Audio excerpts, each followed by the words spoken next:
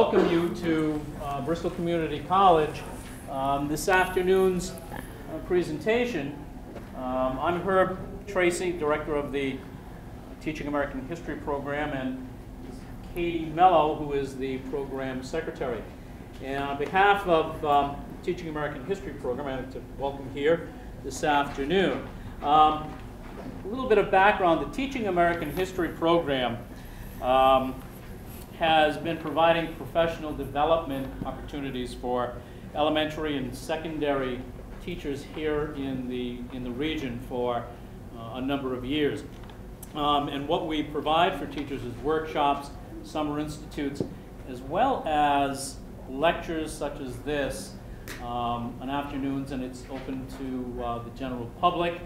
And this afternoon, this is our second in the series of presentations that we'll have. Our next one is on April 14th, and that's immigration, Portuguese immigration to Fall River.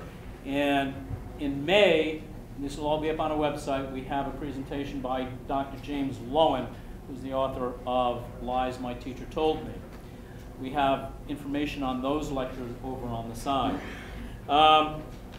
It is my pleasure this afternoon to introduce President Jack Sprague, who is a historian in his own right and who has taken time out of his very busy schedule to introduce our guest speaker this afternoon. So without further ado, I'd like to introduce President Sprague. Thank you. Well, welcome everyone. We're very excited about our visiting lecturer today, and it's been a while since we revisited the Seneca Falls and some of the great events and landmark occasions in women's history and American history. It's a pleasure. I want to clear my schedule to be sure to be here. I can't stay too long, but I'll stay for a little while. Professor Walsh is a historical sociologist who teaches in the Writing in Women's Gender Studies program at MIT. And this is her first trip to BCC, but she has Fall River roots that she might talk about later. Her teaching and research interests center on gender and social justice movements, as well as the media culture in the United States. And so maybe we can have her back at other times to talk about some of those other projects. Her publications include Women's Film and Female Experience, 1940 to 1950, in various articles on gender and visual media. Currently, she's researching the first wave of American women's rights activism from about mid-century in the 19th century up to the 1920s, and the vote, okay? With a focus on the everyday justice practices of mid-19th century female and male American women's rights activists who were involved in dress reform, marriage reform, and holistic health practices. I'm not sure if prohibition was in on all that as well or not, anti-saloon league. But it really is a pleasure for us to have this whole program, and you know, the funding is always problematic, but what a great program. We've got outstanding historians, which today we have yet another one. So please join me to welcome Dr. Andrea Blunt. Thank you, Professor Walsh. Thank you. Thank you. Thank you, Herb and President Strega. I want to talk today about the Seneca Falls Convention, and specifically the Declaration of Sentiments and Resolutions, which I think each of you should receive a copy of. Many historians evoke the power of place in dating the birth of the first wave of American women's rights activism to July 19th to 20th, 1848 in Seneca Falls, New York. This is now a National Historical Park. Before we move into the pathways to and from the Seneca Falls Convention, I want to give you a taste of the convention by playing a very short segment from a documentary film entitled One Woman, One Vote. This begins in a suffrage parade in the 19-teens, and then it will take you back to Seneca Falls, and then we'll discuss what made Seneca Falls possible. Seneca Falls is actually organized in a period of about 10 days by 5 women. And this appears, when you first learn this fact, to be very astonishing. But when you look at the political pathways to Seneca Falls and from Seneca Falls, it's actually not so astonishing. So first, short clip from One Woman, One Vote.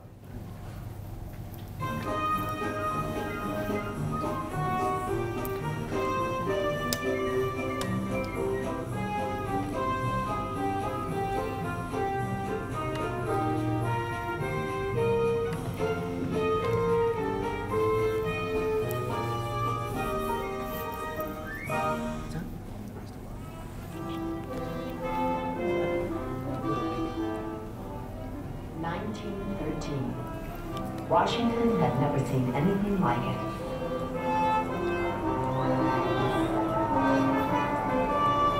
"8,000 women from all over the country flooding down Pennsylvania Avenue, demanding the right to vote.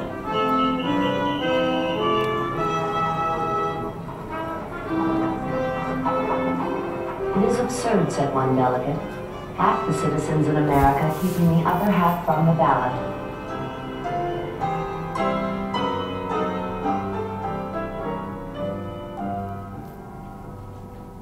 We shall strive and we shall conquer, hard though the fight may be. And with hearts ne'er weak or weary, we'll win from sea to sea. Leading the parade, a lawyer named Inez Milholland. 3 years later, she died of exhaustion campaigning for the cause. One delegation, dressed as pilgrims, had marched 400 miles from New York City, led by General Rosalie Jones. We are marching on to victory, coming in our light, for our cause is right.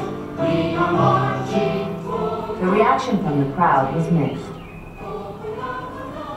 Some men jeered. One yelled, "Go home to your mother." The marcher yelled back, "My mother is here."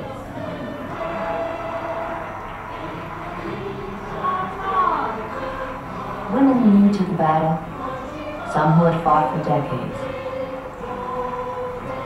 By 1913, the movement had millions of supporters. But on that blustery day, there were few who could remember how it all began, 65 years before, in Seneca Falls, New York.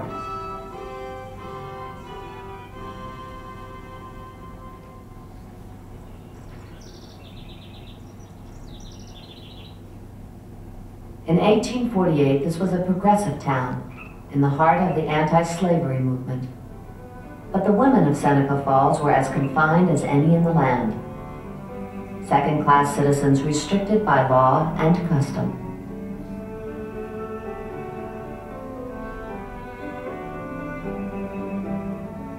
Once a woman married, everything that she owned became her husband's. They ceased to exist legally. Women had no rights to their own property, they had no rights to their children, they had no rights to the safety of their own bodies. One of the states upheld the right of a husband to beat his wife, saying that to do otherwise would be to upset the domestic harmony of the home.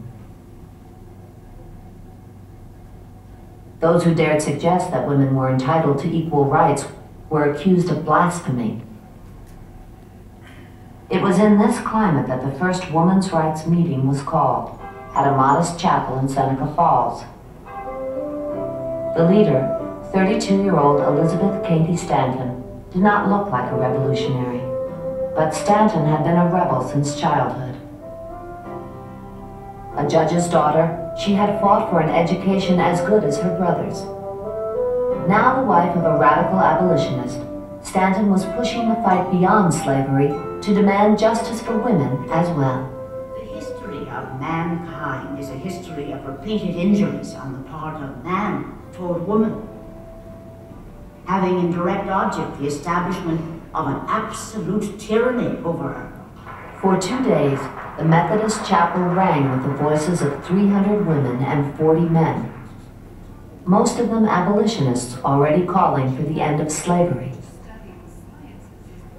Now they raise some of the most troubling issues to women: divorce, education, property rights, passing one resolution after the next. Then the assembly was thrown into an uproar by Stanton's demand that women be given the right to vote. For what shall we first petition? For the exercise of our right to the elective franchise. Nothing short of this. The grant of this right will secure all the others. That was the only thing that was controversial among them. It was so radical. It was such a quintessentially male act by 1848 to vote that they really had to argue among themselves about whether it was okay to put that in, whether that would sink the whole thing. Women couldn't, by law, vote, but by and large, what was at stake here wasn't just law, it was a whole set of customs and assumptions about the way the world was supposed to be, about what men and women were supposed to be. It was only men, mostly white men, who had the right to vote. The debate over women's suffrage went on for hours, until abolitionist Frederick Douglass rose in support. This cause is not exclusively woman's cause. It is the cause of human brotherhood, as well as human sisterhood. The Seneca Falls Declaration called for the vote in a true democracy where male and female, black and white, would stand together on equal ground. Reaction to the convention was swift. One paper called it an insurrection, another, a congregation of Amazons bolting with a vengeance. Elizabeth Cady Stanton was delighted. My dear friends, I see that all of the journals from Maine to Texas strive with each other to see which can make our movement seem more ridiculous. Imagine all the publicity given to our ideas. It will start women thinking, and men too. And when men and women think, the first step in progress is taken.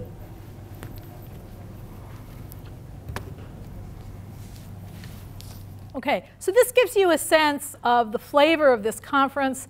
What I want to do is to provide a little bit of background about how those couple of hundred people came to be there, take a look at the classic document, the Declaration of Sentiments and Resolutions, and hopefully in the question and answer session have a lively discussion of how we might relate to this document today, and for those of you who are teachers, how you might teach this document. As I mentioned, the Seneca Falls Convention is organized in the space of about 10 days by 5 women: Elizabeth Cady Stanton, Lucretia Coffin Mott, Martha Coffin Wright, Mary Ann McClintock, and Jane Hunt. These women are all active in abolitionist circles, and some have been active in temperance circles as well. So what's happening, or what you see in that chapel, is the result of decades of mobilization, and I want to talk about that for a few moments. Understanding these pathways is key to understanding the language of the Declaration of Sentiments. 19th century American women began to find a voice in reform movements that centered on anti-prostitution and temperance. And to understand these reform movements, you have to understand something about the 19th century cult of domesticity. Historians sometimes call this the cult of true womanhood. This cult of domesticity, on the one hand, was very conservative. It assumed that women had a place in the home, that they were the guardians of the home, that they were pious, pure, should be obedient to their husbands. However, women selectively related to this cult of true womanhood. Many rejected the concept of obedience while embracing the concept of piety. If women were the most pious, if women were the guardians of the home, perhaps when there were threats to the home, they should be the ones who took on reform activity. So when we think about temperance, temperance comes out of a religious sensibility. Temperance comes out of a concern with guarding the home, but temperance also brings women into the public sphere. And so when we look at these movements, and I'll be looking at 3, temperance, anti-prostitution, and abolition, they all involve a movement for women out of private reform, reform focusing mainly on the home, to reform focusing on the public sphere. Alcohol abuse was a major issue in the 19th century, and women were drawn to the temperance cause. There were male temperance societies as well, and women first became active as auxiliary members of male societies. However, they soon began to form societies of their own. When we think about the female moral imagination, in the 19th century, it is drawn primordially to temperance. Why is this the case? I think if we look at some of the effects of alcohol abuse on the family, it's pretty easy to see. The cult of true womanhood, or cult of domesticity, assumed a cult of masculinity as well, that if the woman safeguarded the home, the man provided economic support, protection, etc. Well, if that support went to the saloon, if the man abandoned his family for alcohol, what was the woman to do? If that alcoholism was linked to abuse, where was her protection? Where were her legal rights to work outside the home, to gain an education, even to gain custody of her own property or her own children? And as you see in the film, women had none of those rights in the 19th century. So the alcoholic's wife, for the temperance activists, was a kind of limit case of the powerlessness of women. If we think about the qualities associated with being a good citizen in a democracy, and using your reason is key among them, the alcoholic man had given up his reason, had abandoned his family responsibility, yet he had legal protection, he had legal rights that his wife did not have. So not surprisingly, many temperance activists began to look at the legal status of women. When women cannot have custody of their own children, what is to be done? Well, what is to be done is that the law must be changed. So what begins as a private matter, a matter having to do with the politics of the home, soon migrates to the public sphere as well. If we think about domestic abuse, many historians identify the temperance movement as the first movement that takes on this issue. When you think about this from a contemporary perspective, people ask why. We have movements today against domestic abuse that don't mention alcohol, and one can have a violent home without the presence of alcohol. However, go back to the 19th century, talking about alcohol may have been a kind of buffer, that dealing with violence in the home was a controversial, challenging issue, and many historians agree that it may have been easier to talk about alcohol as the cause rather than to deal with the violence head on. So temperance engaged the moral energy of female reformers in the 19th century. Likewise, that moral energy also was expressed in anti-prostitution campaigns. When you look at the rise of prostitution in the 19th century, you have to think about two processes. One is the process of industrialization. The second is the process of migration, immigration as well. That as women are moving into cities, are moving away from familiar networks, they may find themselves without work, they may find themselves without training, and they may find job opportunities in prostitution. For anti-prostitution activists, the assumption was, and I think this is a controversial one today as well, that if women had any other choice, they would not choose prostitution. So for them, prostitution is a symbol of the powerlessness of women. We could debate whether, in fact, this is true. And there are some prostitutes in the 19th century as well as today who would challenge that assertion. But in the 19th century, the assumption was that if a woman chose, quote unquote, prostitution, that meant she had no other opportunities. That was the sum of a series of a lack of choices or a series of oppressions. So it's easy to see female moral energy beginning in the home. Protect your home, guard against alcohol abuse, guard against prostitution, but that takes you out of the home into the public sphere as well. How do you guard against prostitution? Some advocates would say, provide women with more protection legally, provide women with more opportunity. When we look at the language, and we will a little bit later, of the Declaration of Sentiments, you can see the influence of both the temperance campaign and the anti-prostitution campaign in the language of that document. Yet most immediately, it's abolition, as you saw from the film, that seeds the growth of the American women's rights movement. and influences the language of the Declaration of Sentiments very strongly.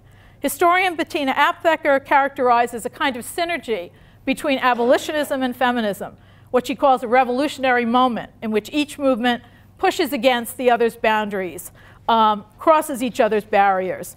In Aptheker's words, quote, "The female presence helped to shape the revolutionary character of abolition, and a practical engagement in the struggle against slavery impelled a consciousness of a distinctly feminist vision." Women were the foot soldiers of the abolitionist cause. They petitioned, they did fundraising, and they also opened their homes in the Underground Railroad. If you think about that last fact, what did it mean to open your home as part of the Underground Railroad? How did you put yourself at risk? How did you put your family at risk? How did you put those escaping slaves at risk if you did not safeguard them properly? You could be at this highest level of engagement with abolition, but it could seem very private. At the same time, you could be told when you attended an abolitionist meeting that you're not expected to speak. You're female. The speaking role is open to men. So when we think about abolition, in a way, it's the perfect staging area for the women's rights movement, for Seneca Falls to happen.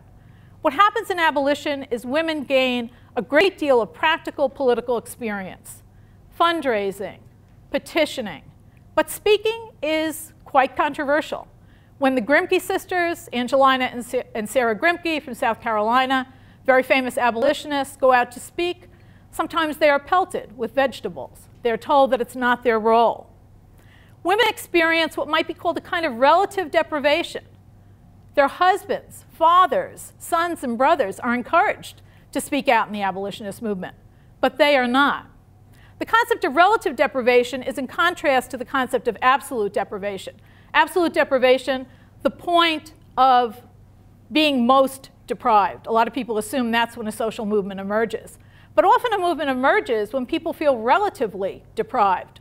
Those in their family circle have rights, property rights, custody rights, speaking rights within a movement that they do not have.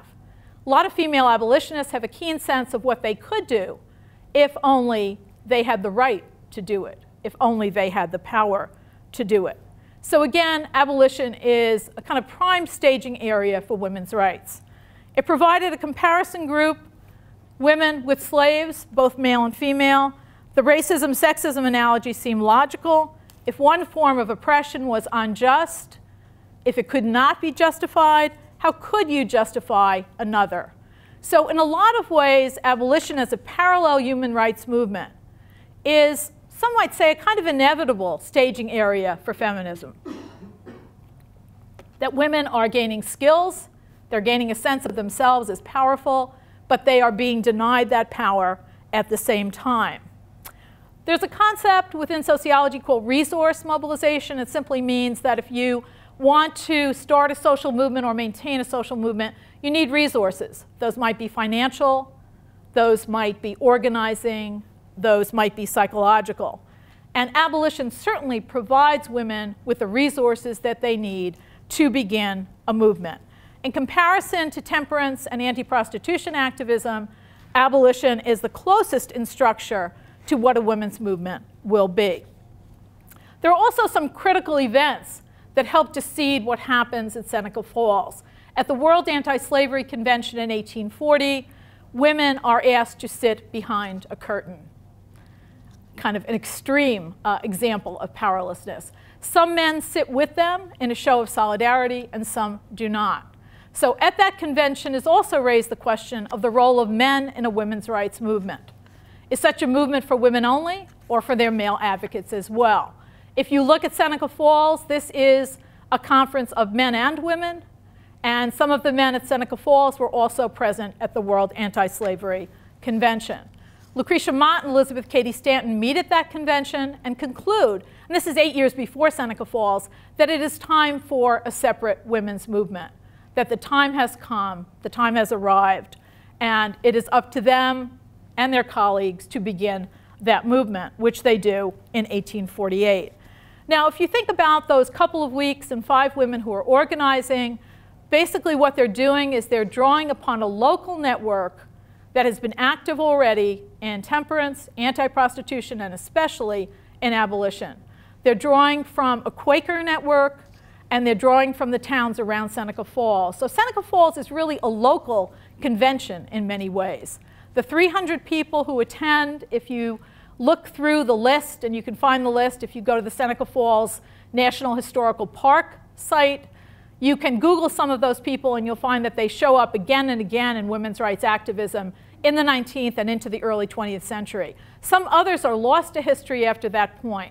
They go to this local conference or convention, they're active in their local communities, they aren't necessarily national activists. And I think that's one of the things that makes this conference very, very interesting. It's really about a local area. Seneca Falls is a hotbed of activism. It's easily ignited. One of the meetings, which is called the Junius Quaker Meeting in Waterloo, New York, in the area, recently formed a progressive Quaker coalition, and it's that coalition that comes to Seneca Falls as well. So these are networks that are already organized, that are basically waiting and ready to go with the right invitation, and these women provide that. Now, when we look at Elizabeth Cady Stanton in organizing this convention, she didn't only want to get a few hundred people together for a few days, express a sense of women's indignation or injustice. She also wanted to leave a document that would remain as a classic in history. So if you think of why we're here today, we're here today to talk about this document. It's exactly what she wanted.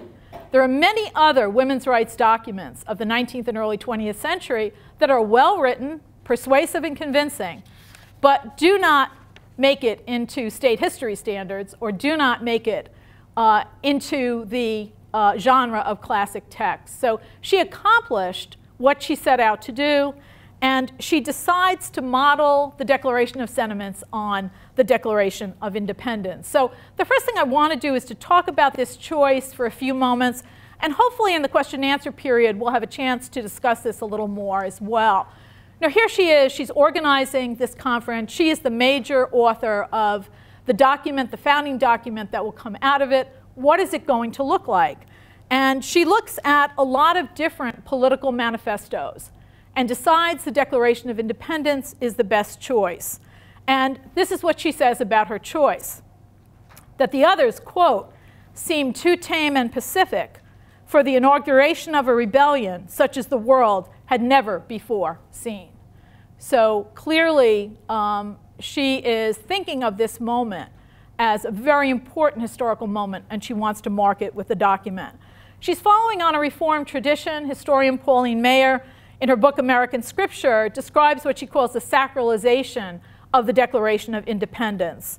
And this is to quote from Maier: after the 1820s, workers, farmers, women's rights advocates, and other groups continually used the Declaration of Independence to justify their quest for equality.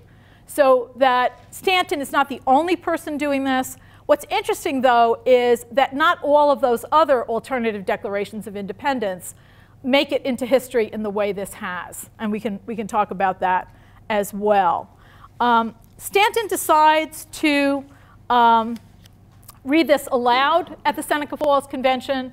Then it is published by Frederick Douglass, who is represented in the film, first, and then published in various other versions, sold at women's rights conventions that followed, and generally becomes a classic document after this period.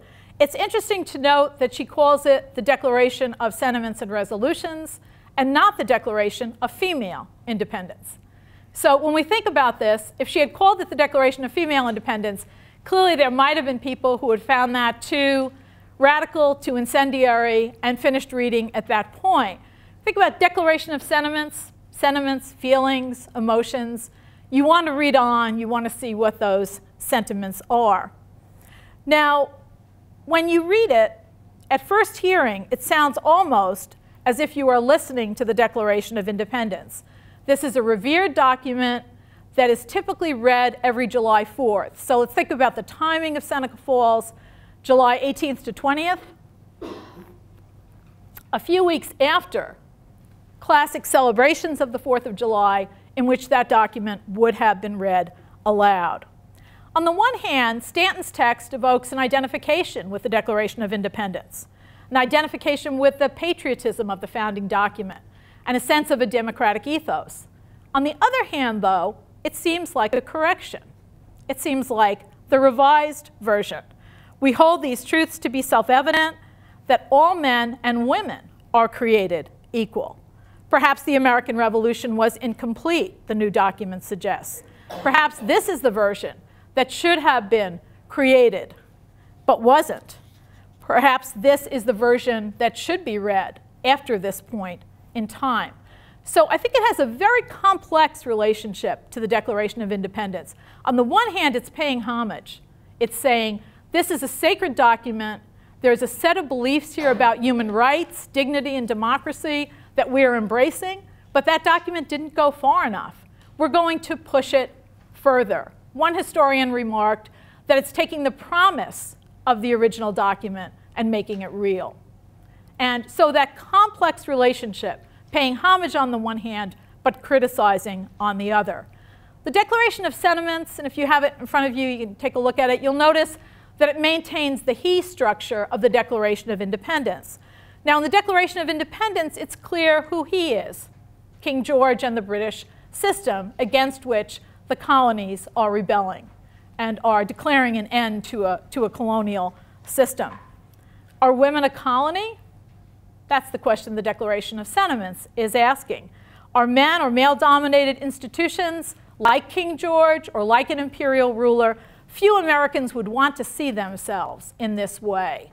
And I think it's interesting to think about the encounter with the reader in 1848, obviously much closer to the American Revolution than we are today. How does that reader want to think of himself or herself?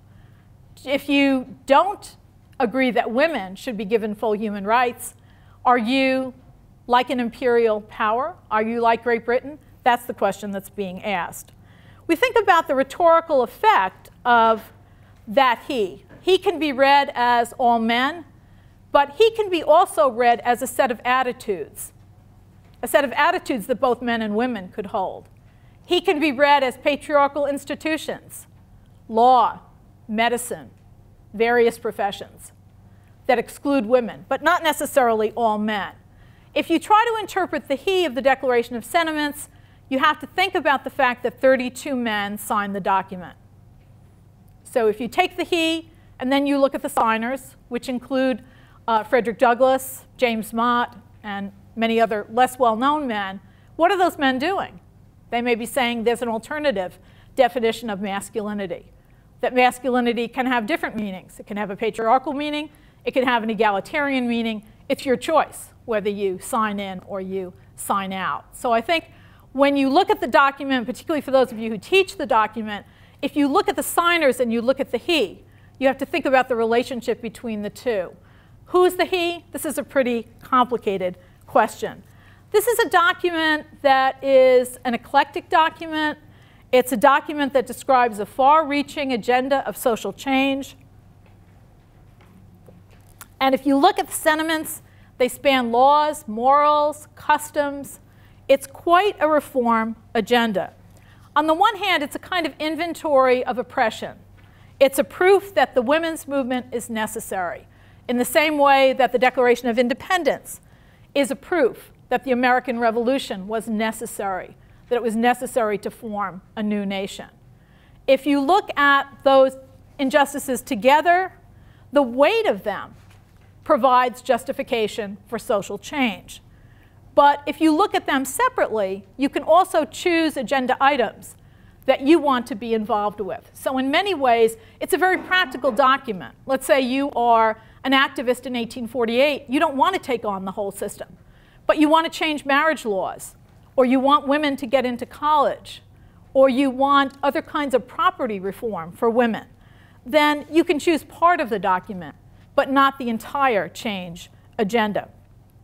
If we look at the order of the sentiments, the franchise, the vote, appears first. And it's interesting, as you saw in the film, that this is the most radical demand of the conference. And it is very difficult to get this passed. In the contemporary period, it's hard for us to understand that voting doesn't appear to be particularly radical. What I think you have to remember in this period is that the vote symbolizes an entire system. The vote symbolizes a set of assumptions about what women are and what they can do in the world. So it's not just about casting a ballot. It's something much larger than that. If you look on in the document, you'll see that the next set of sentiments are about marriage, right? And this is number 8, if you have the copy. He has made her, if married, in the eye of the law, civilly dead. Some of the strongest language in the Declaration of Sentiments. If we think about marriage, the word death doesn't usually immediately follow. Marriage as civil death. What Stanton is doing here is introducing a language that will shock, introducing a metaphor that's at odds with the dominant metaphor of marriage, which is that marriage is about love and protection. Saying, let's look at it another way. It's about death. What's it the death of? It's the death of the independent self, the death of a self that could earn wages and hold property. And it's the death of one's custody rights. And so if we think about this very radical language, it's interesting to note that in 1848, there is already a very active movement to change the laws around the rights of married women. In fact, in 1848, New York State passes a somewhat conservative, but still important Marriage Reform Act. And by 1860, a number of states will pass Marriage Reform Acts. So it's not surprising that some of the most radical language is attached to campaigns that are ongoing. And it is intended to shock. Do you think of marriage as civil death? Probably most people don't think of it in that way. But the document is meant to shock. The document brings up the idea of what's called couverture, English common law, that the identity of a wife is covered by her husband. The custom of a woman taking her husband's name upon marriage, Mary Smith marries John Jones and becomes Mrs. John Jones. This is rooted in couverture, the idea that after she is married, she no longer has an independent identity, that she is part of his identity. And this is what Stanton is trying to highlight in this document. It's not surprising if you look at the number of people who signed the Declaration of Sentiments that some of them are involved in the 1850s in egalitarian marriage ceremonies. So some of them will craft ceremonies that say the husband has no right to expect obedience from the wife, the husband has no right to the right over his wife's property or custody of his children. The most famous one is in 1855, Lucy Stone and Henry Blackwell. Lucy Stone keeps her own name after marriage, indicating marriage by being Mrs. Lucy Stone. Blackwell says the laws of marriage are unjust and basically contends that any man who believes in gender equality needs to sign himself out of those laws. So if you look at the Declaration of Sentiments, part of what's happening is that there's a kind of forecasting of some of the political activity that will be happening in the period right after Seneca Falls. And these alternative marriage ceremonies, some of them are happening before. Elizabeth Cady Stanton, when she marries in 1840, will not agree to obey her husband. She includes her birth name, Cady, in her married name. Henry Stanton, by the way, does not attend Seneca Falls. He thinks it's an embarrassment because his wife is encouraging women to vote. So he is not one of those men who signs. But the point here is that what you're seeing in this document is an agenda of change to which these people are personally committed as well as publicly committed. So in the 1850s, you will see a number of alternative marriage ceremonies in which the ideas of the Declaration of Sentiments are put into practice. We also see some hyperbole or exaggeration in the text. We see the Declaration of Sentiments asserting the right of women to education and to equality in work in the professions. And the statement is made that all colleges are closed to women. Oberlin College is admitting women at this point, so that not everything in the Declaration of Sentiments is absolutely factually true. One of the things that you need to recognize when you look at a document like this is that it uses hyperbole, it uses exaggeration as a way of dramatizing a system. So if you're teaching the document you have to teach students to look at that and realize that not everything is absolutely true. The exclusion of women from religious power and participation is also highlighted in the Declaration of Sentiments.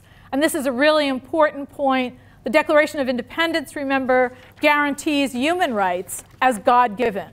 The Declaration of Sentiments extends those rights to women. So God is defined in many ways as either a gender-neutral character who is affirming gender equality, or as an equal rights man, a man who supports women's rights.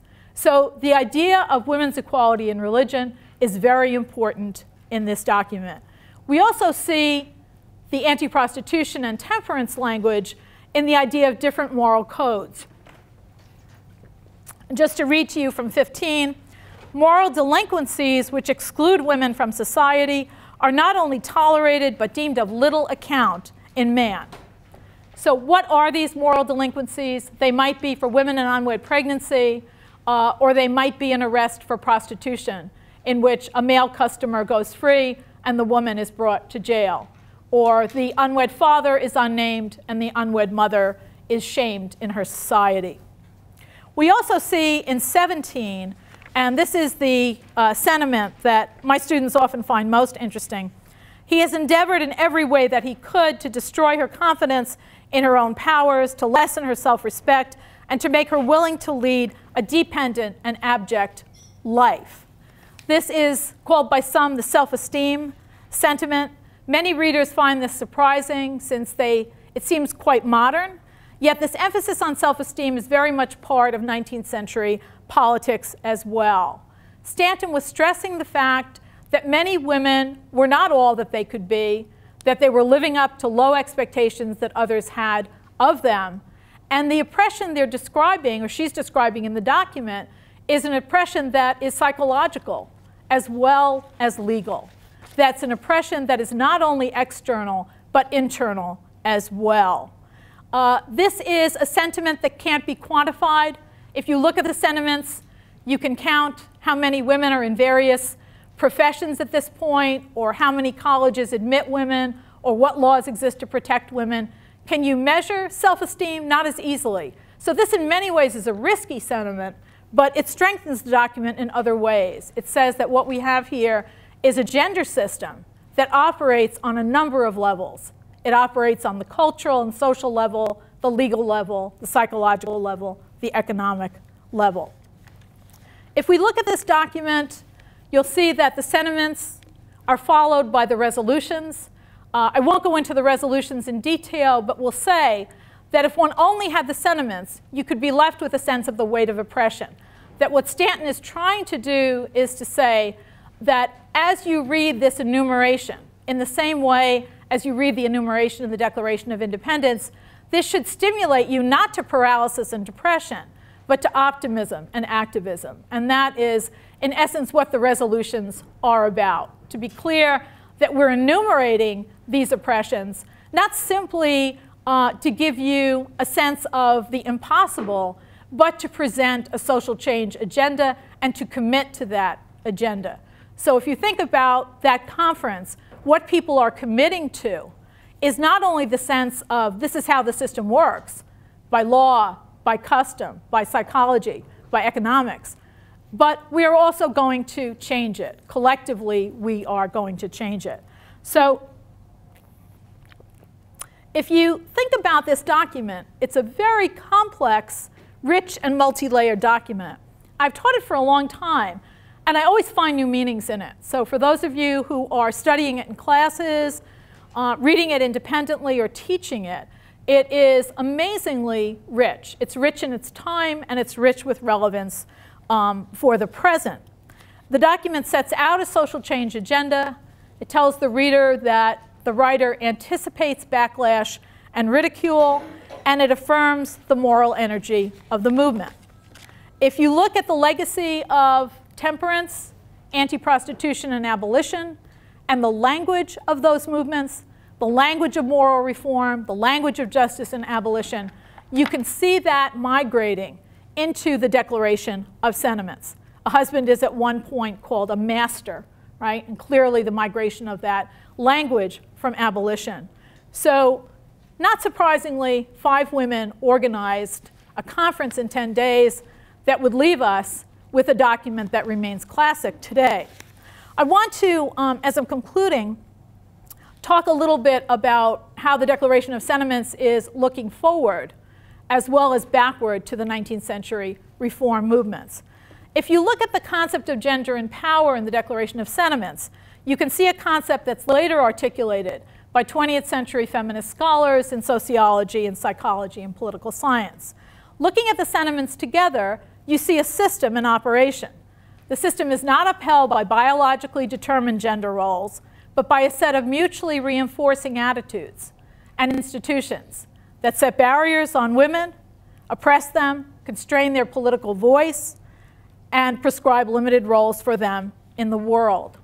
If you think about modern day women's and gender studies and the perspective of gender as a system that operates on a variety of different levels, in many ways, the Declaration of Sentiments foreshadows that conception. And that conception also says that it's not an airtight system. It's a system with holes and leaks and contradictions, and the system can often be changed by identifying its component parts, whether those parts be the law, culture, psychology, or religion. And if you think about the Declaration of Sentiments in 1848, and you think about Stanton's aim, her aim was very much to do what we are doing today, to leave a document that is rich, complex, that looks back to the past of the American Revolution and the female reform movements, but also looks ahead to a sophisticated sense of gender as a system that operates at various levels, but can be changed through concerted effort. So I look forward to questions and comments. I think that I like to describe this document as one that can be mined. It's very rich, it's very complicated, and its meanings can be read in a variety of ways. And I guess the last thing I want to say about it is that Stanton trusted the intelligence of those who read the document. She didn't give us an easy document or a document that has all the answers, a document that is pre-interpreted. Some of the document is difficult to interpret. What does she mean by this sentiment? What does she mean by that? And perhaps that's one of the most important lessons of this document, that not only does it build upon the classic Declaration of Independence, but it also trusts its readers to find enduring meaning within it. So thank you, and questions, comments?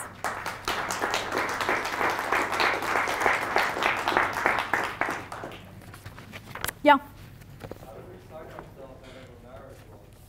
How do we all, how does anybody do it? Well, if you were in the 19th century, it would mean being at odds with the law as it existed. In the contemporary period, those laws have changed.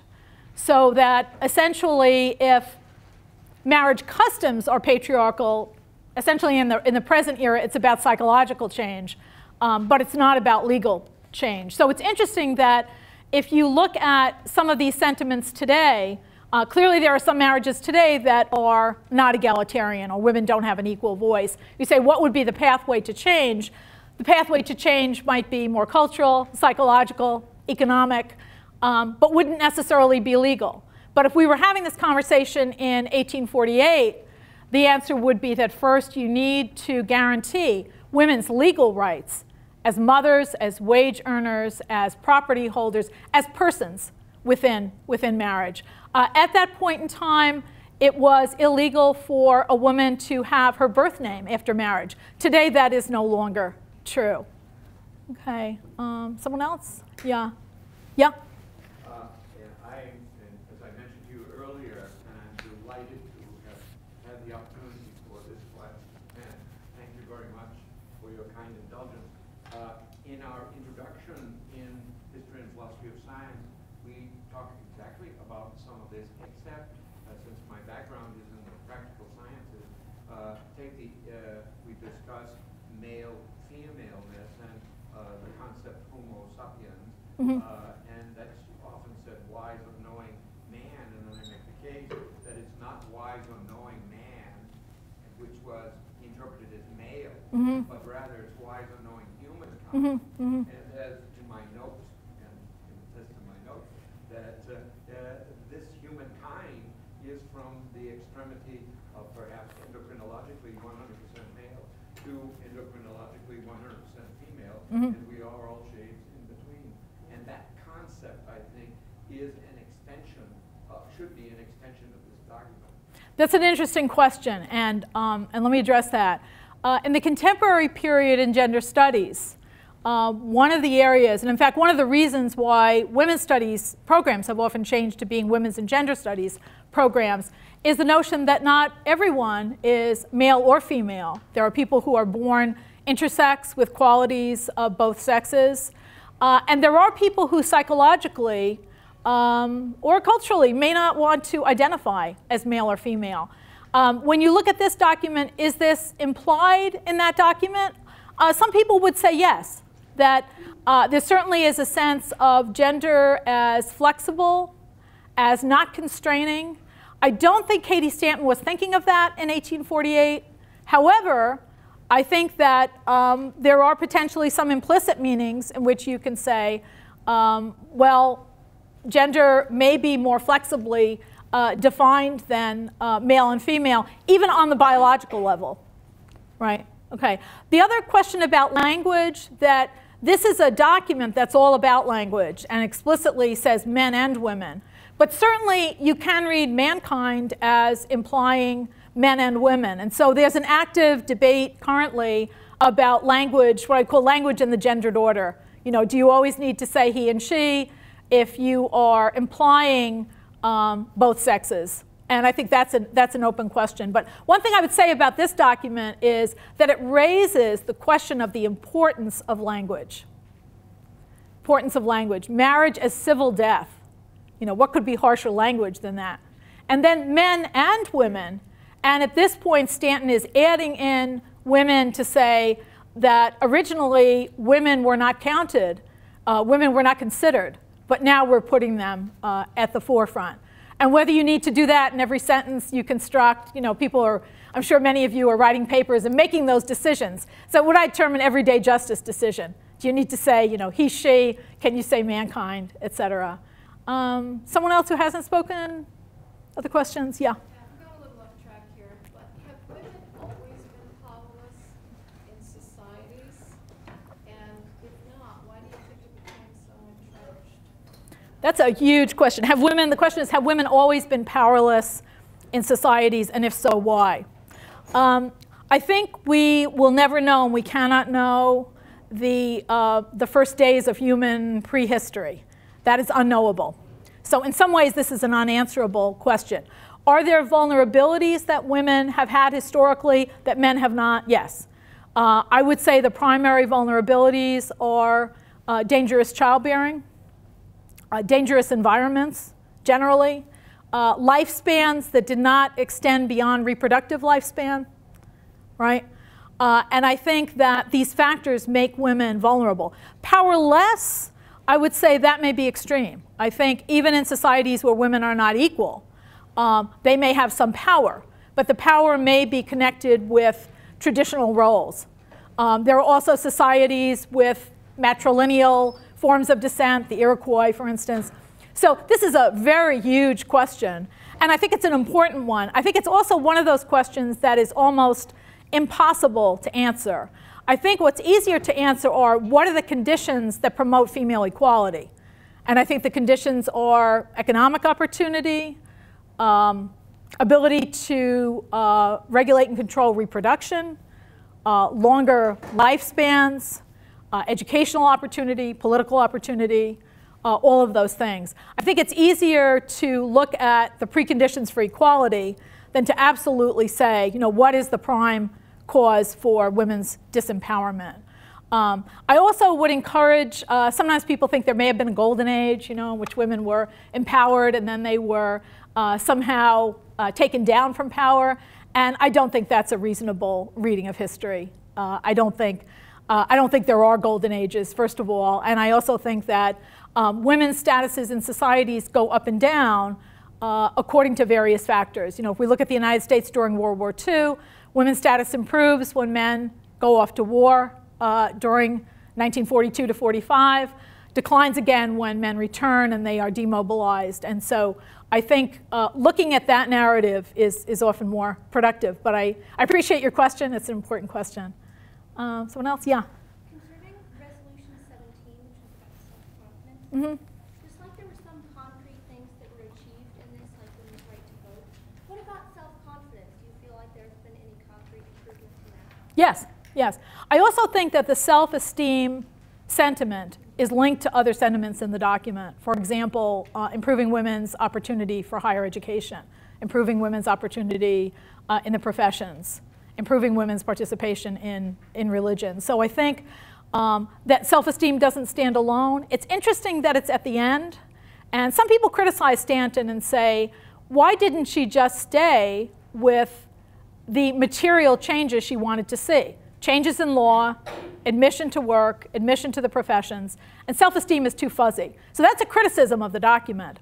On the other hand, there are those who would say that it's a kind of radical move to say that systems operate on the level of psychology as well as the law. But do I think there have been improvements in female self-esteem? Yes. Yes.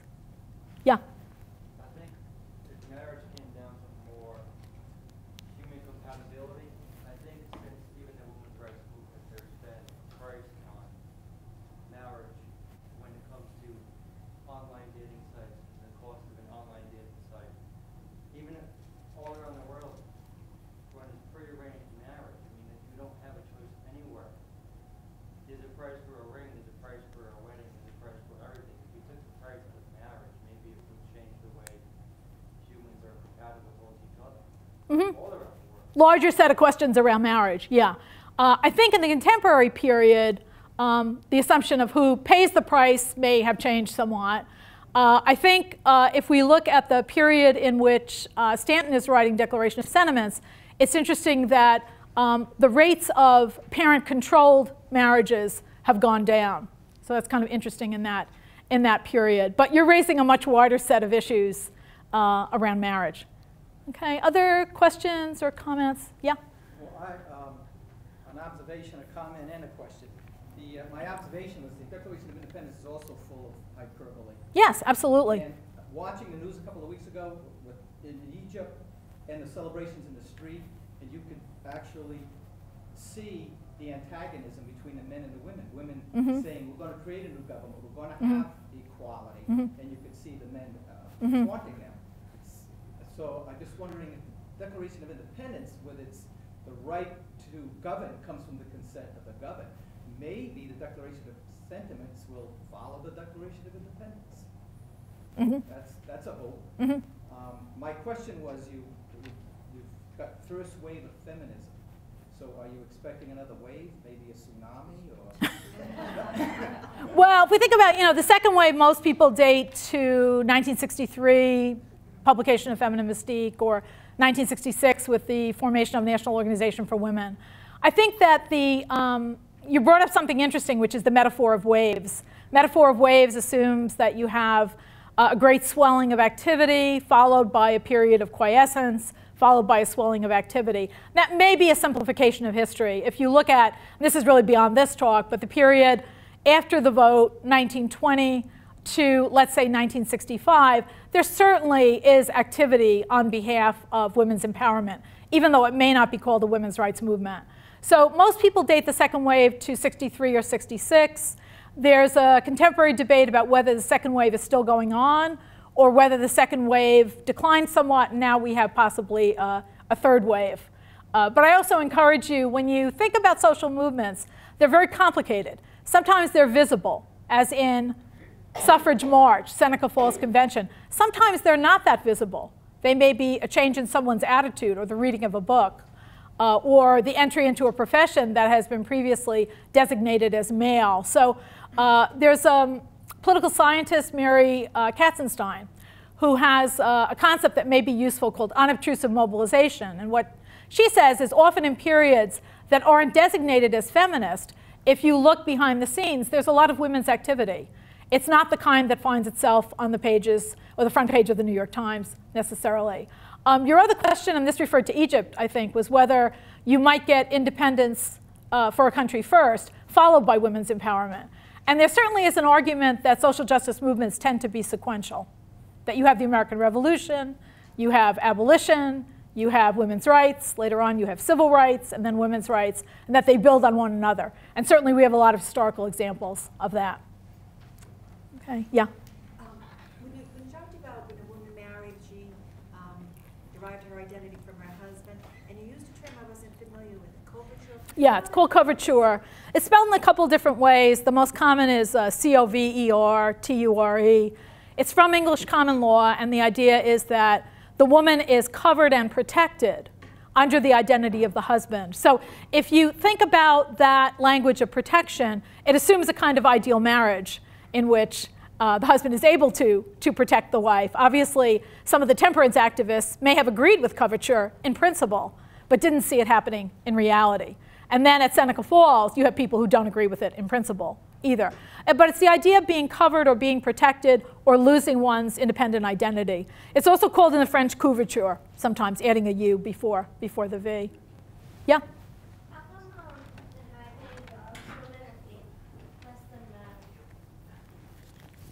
How come women are paid less than men, is your question?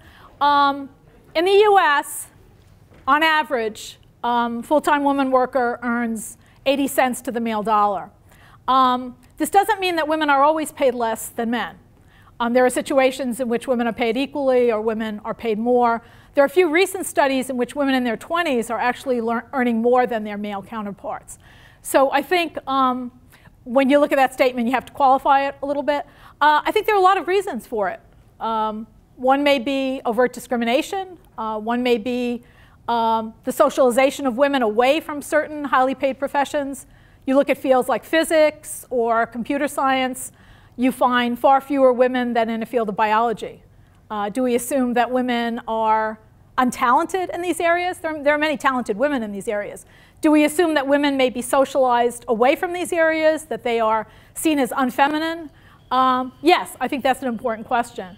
We also have to look at the fact that childcare is inadequate, often parental leave is inadequate, and key earning years are years in which women are often taken up with the dual responsibilities of working and family. So I think my simple answer to this is that it's very complex. There's no one answer, but I think there are a set of factors that contribute to the wage gap. The wage gap is also closing, but probably more slowly than Elizabeth Cady Stanton would have liked. So if you think of 1848, what would someone like Stanton have predicted if the legal changes that she was advocating happened? Would probably predict that no one would be asking your question because it would be a question rooted in previous history.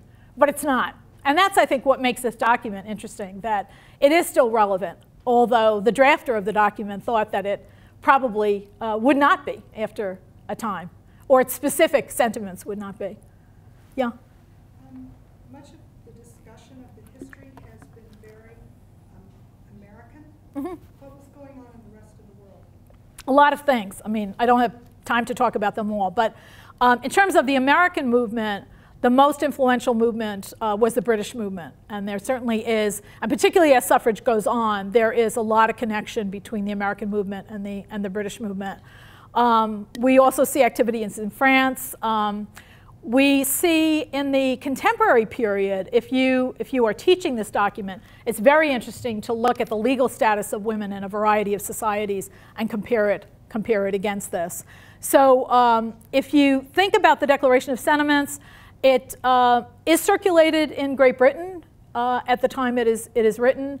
I don't know when it is first translated. It's kind of interesting question. Okay, somebody who hasn't spoken? Anybody who teaches this document? Yeah? Sure. I don't know that this is going to get cited in the history, and I don't know if I'm going to be there if it does.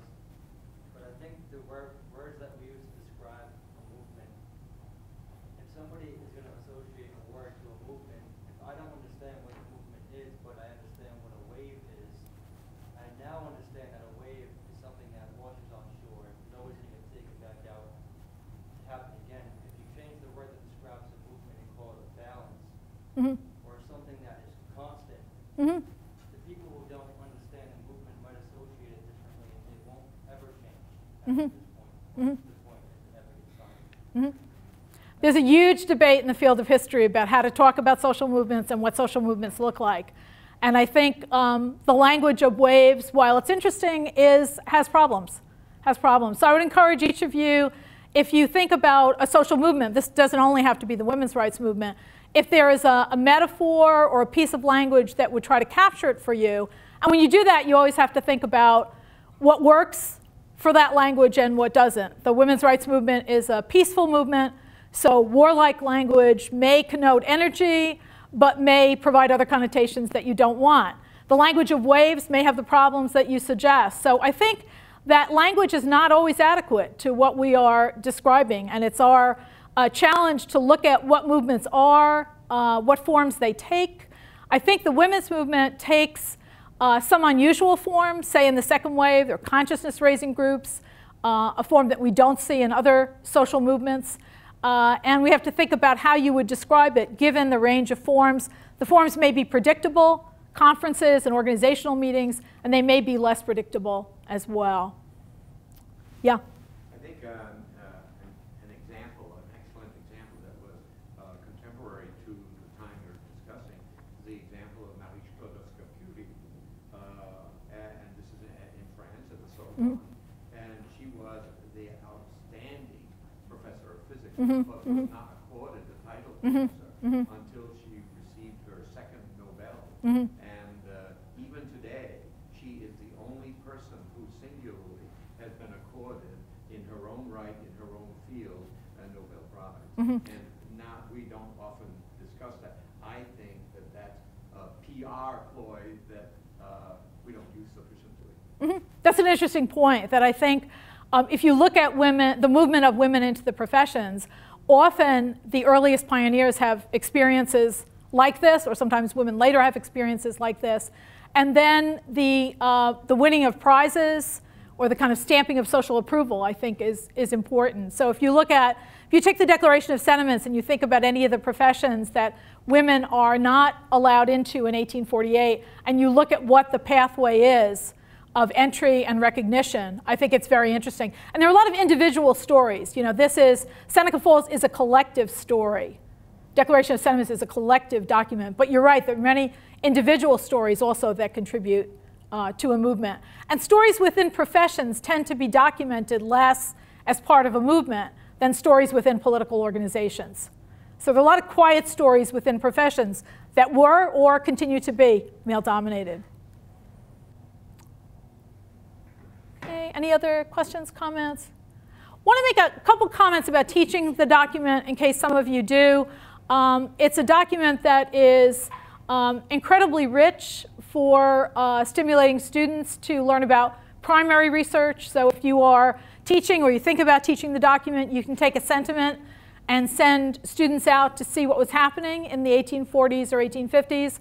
You can look at changes in individual lives that connect with the document, and you can enrich students' understanding of it. You can also take the document and look at societies in the contemporary period, whether the US or other countries, to look at the status of women and to think about, if you were writing a global Declaration of Sentiments, what it would look like today, right? If the UN, there was a UN committee writing a Declaration of Sentiments, what it would look like today. So thank you. Oh, do you have a question? No, I was going to say one okay. last thing. If some of your students who are teaching history, if you haven't been exposed to Barefoot College, you might like to Google search that. And it's a very interesting program established in India to instruct women from Africa how to produce solar cells, take the technology back to Africa to their town, and then permit women to study at night when that's the only time they're permitted. Formerly it was in the dark. Now with solar collectors, they have light, and the males don't dominate them during the daylight, don't dominate them in the artificial light. Okay. And Barefoot College? Yes. Okay, great. Great. Yeah, I think there's a lot of international collaboration now that's very interesting to look at. Thank you very much.